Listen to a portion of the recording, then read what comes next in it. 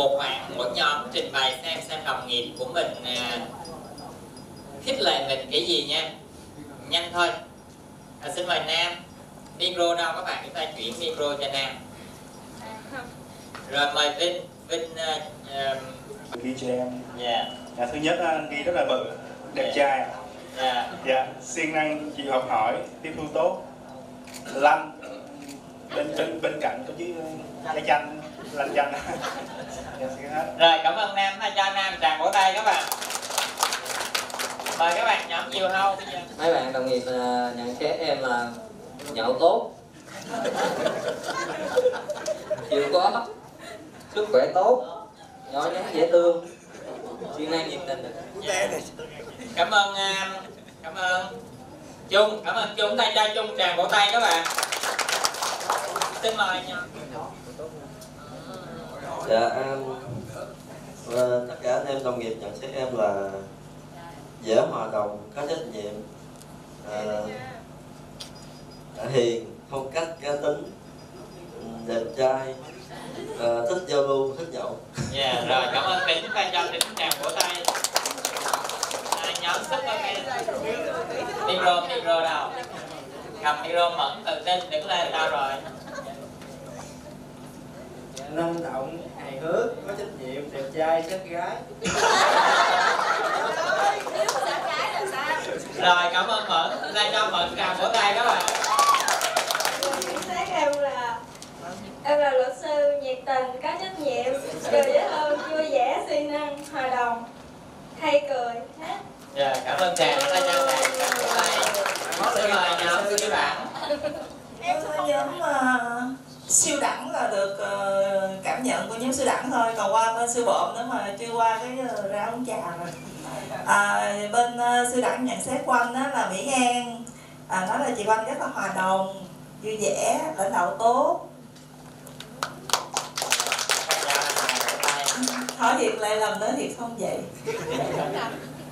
Lãnh đạo tốt là nhớ không phải làm theo nhé.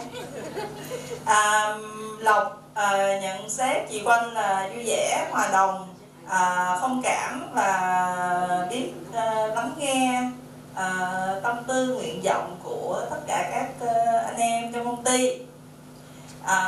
Vũ bên bộ phận giao nhận xét chị Oanh là rất là dễ thương, dễ gần, chưa có nắm tay lần nào hết á.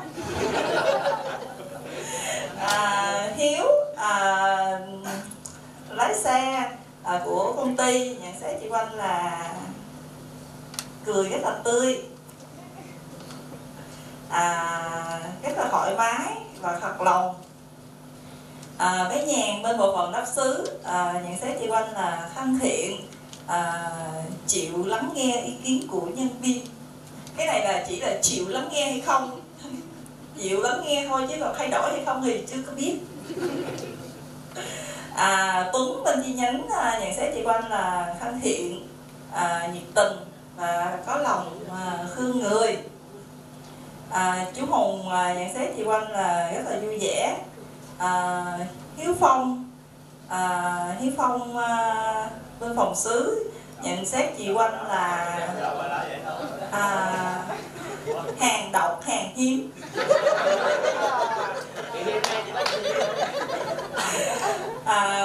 Vinh bên bộ phận đáp xứ nhận xét chị Oanh là rất là biết thông cảm và tốt với nhân viên.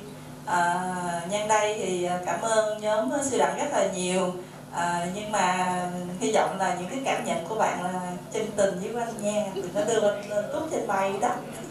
Cảm ơn cả nhà. Rồi còn lúc mình đi học á, mình có nghe cái câu chuyện rùa và thỏ không các bạn? Phiên bản mấy rồi, mình nghe được cái phiên bản mấy câu chuyện của rùa và thỏ?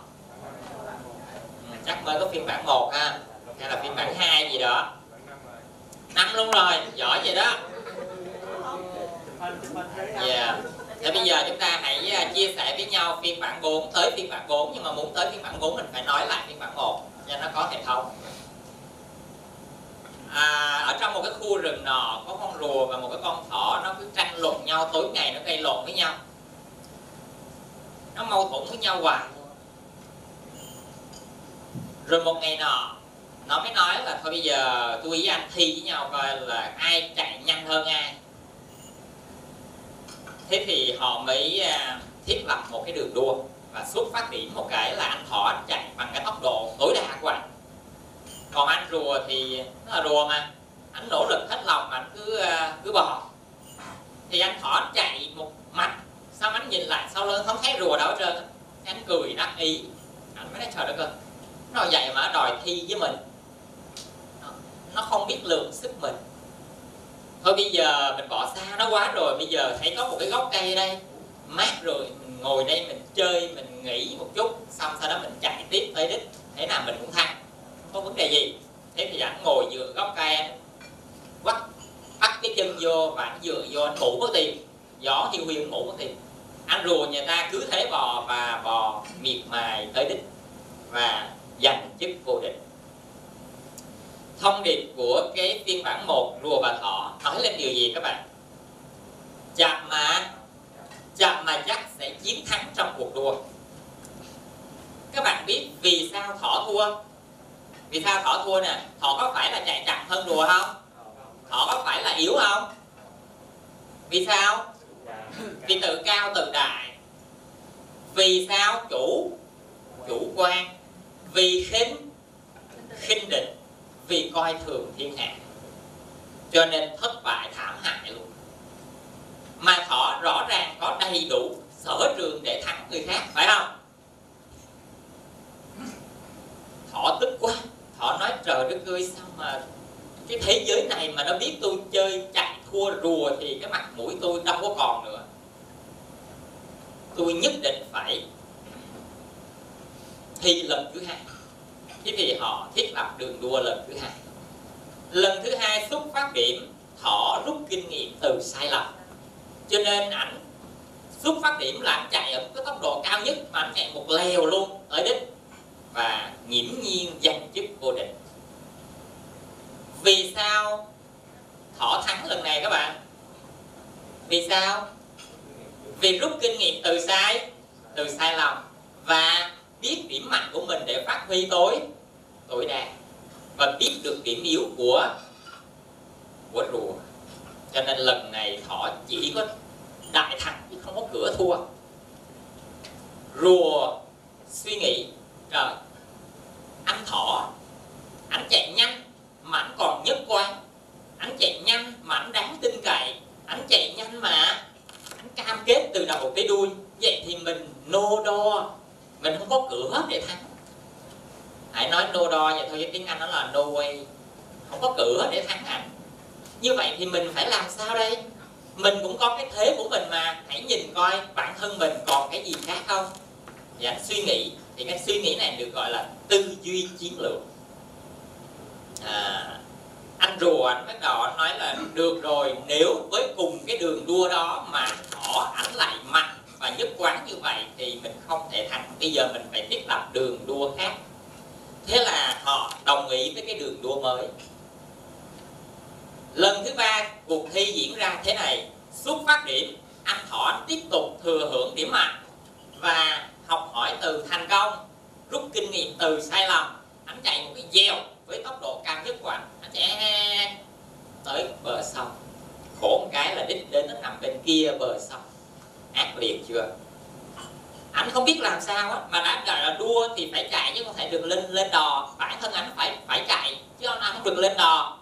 Anh đi qua đi lại đi tới lui nó thôi chết rồi. Đường đua đích đến bên kia mà bây giờ dòng sông nó dài, nó ngán đường mình không thể tiếp tục được. Và anh rùa ta thì cứ thế túc tắc bơi, bò tới dòng sông rồi sao các bạn? Rùa biết bơi không? Biết bơi. Rùa lăn vào dòng sông, bơi qua bên kia và từ từ bò cho tới đích, giành chức vô địch. Các bạn biết vì sao lần này rùa chiến thắng? Vì sao? Vì tư duy chiến lược. Rất nhiều khi có người ta làm một cái hành động công việc gì đó mà nó không ra kết quả hoặc là nó chưa được kết quả thì người ta thường không tư duy chiến lược giống như anh rùa, mà người ta lại quay vào than thân trách phận, hoặc là người ta lại đi trách người khác không hỗ trợ mình, mà người ta chưa tư duy chiến lược giống như rùa và chưa nhìn thấy hết thế mạnh của mình để có thể Anh rùa anh biết rằng cái chuyện anh bò với sự chậm mà chắc là tốt rồi, nhưng chưa đủ. Năng lực của anh còn hơn, đó là anh có khả năng bơi được nữa. Cho nên anh đã biết khai thác tối đa năng lực của anh, biết khai thác tối đa điểm mạnh của anh để anh có thể đạt được tới đích. Còn anh thỏ nhà ta thì chạy rất nhanh, nhưng mà lại có một cái điểm yếu là không thể bơi qua sông được. Như vậy chúng ta thấy rõ ràng là ai cũng có điểm mạnh và có điểm yếu cả. Điều quan trọng là mình có khai thác hết điểm mạnh của mình để phục vụ cho cuộc sống của mình, cho công việc của mình hay không, hay chưa. Điểm yếu thứ hai, đừng nhìn vào điểm yếu của người khác để chỉ trích phê bình, mà mình phải biết kết hợp với họ. Phiên bản 4 tiếp tục ra đời. Lần này thỏ và rùa bán bầu trở thành bạn với nhau rồi, hiểu nhau hơn một chút rồi, thì họ mới nói với nhau thế này: thế bây giờ mình cùng ăn cỏ. Đổi miệng rồi. Mình cùng ăn cỏ, mình cùng sống trong một cái khu rừng, mình cùng hưởng thiên nhiên. Thế tại sao mình phải vật lộn với nhau? Thế tại sao mình lại phải tranh luận hơn thua với nhau? Nếu chạy trên bộ thì tôi sẽ chạy nhanh hơn anh rùa, mà nếu qua sông thì rõ ràng anh mới có thể phát huy được, còn tôi không làm được. Vậy thì có cái cách nào để chúng ta có thể kết hợp được sức mạnh của nhau, phát huy thế mạnh của nhau mà hóa giải đi điểm yếu của nhau không? Các bạn tự suy nghĩ xem, có cách nào không các bạn? Lần thứ tư cuộc đua lại bắt đầu. Nhưng mà lần này bởi vì họ đã trở thành những người bạn của nhau rồi, họ hiểu nhau rồi, cho nên họ không có tranh giành nhau nữa. Xuất phát điểm, anh thỏ anh cõng anh rùa, chạy trên đất mà, cho nên anh thỏ anh cõng anh rùa, anh chạy tới bờ sông. Ở bờ sông thì điều gì xảy ra? Anh rùa anh cõng anh thỏ bơi qua sông. Ở bên kia thì anh thỏ lại cõng anh rùa chạy tới đích. Như vậy mặc dù không bơi qua sông được, nhưng mà anh thỏ có tới đích được không? Vẫn tới đích được. Mặc dù anh rùa anh chậm, nhưng mà anh đến đích bằng tốc độ của ai? Của thỏ. Chính xác. Cho nên khi biết kết hợp với nhau thì điểm mạnh của chúng ta sẽ được nhân lên, còn điểm yếu sẽ được hóa giải, là như vậy. Giá trị của tinh thần đồng đội không phải là ta có thể làm được tất cả mọi việc, không có chuyện đó đâu. Không có ai có năng lực để có thể làm được tất cả mọi việc, bởi vì ta có cái mạnh của ta trên đất ta chạy rất nhanh, nhưng mà dưới sông ta bó tay. Nhưng mà nếu có đồng nghiệp ở bên ta thì ta có thể hóa giải điểm yếu, cái chuyện mà không bơi được mà vẫn tới đích. Đài truyền hình VTV3 phỏng vấn rùa và thỏ. Hai anh này trả lời thế này: mấy lần trước chúng tôi có lần thắng, có đứa thắng, đứa thua. Đứa nào thắng thì cảm thấy rất là vui. Tuy nhiên cái vui đó là cái vui của chiến thắng người khác, để cho người ta phải thất bại. Cái vui này là cái vui có tính chất ích kỷ và cái tôi. Cái vui của cuộc đời mà chỉ muốn đạp người khác xuống để mà mình có thể chiến thắng toàn tập. Cái vui đó là một cái vui ích kỷ, cái vui của sự nhỏ bé. Còn khi cái lần thứ tư mà chúng tôi chơi với nhau, chúng tôi thi với nhau, cái chiến thắng là cái chiến thắng của cả hai cùng chiến thắng, và tôi cảm thấy cái niềm vui này được nhân đôi. Một cái sự thỏa mãn, một cái sự cảm thấy trên hành trình cuộc đời của chúng tôi, trên mỗi bước đi của chúng tôi thấy có đồng nghiệp ở bên cạnh. Chúng tôi san sẻ với nhau những giọt mồ hôi, chúng tôi cảm nhận được hơi thở của nhau, chúng tôi cảm nhận được khó khăn trên hành trình, chúng tôi cảm nhận được sự phối hợp ý nghĩa nó như thế nào. Cho nên chúng tôi hạnh phúc hơn rất nhiều so với những lần chiến thắng trước đó.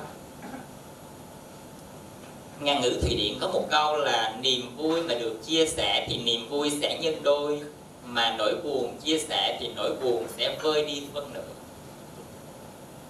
hành trình cuộc đời ta, hành trình công việc ta, chúng ta rất cần có nhau để chúng ta có thể phát huy điểm mạnh của chúng ta lên và nương tựa vào điểm mạnh của người khác để tăng tốc, để vươn lên phát triển và hóa giải đi những cái điểm hạn chế của nhau là như vậy. Còn bây giờ thì hãy mời các bạn cho một cái hoạt động cuối cùng của buổi sáng hôm nay trước khi mà chúng ta lại tiếp tục tận hưởng việc ăn uống.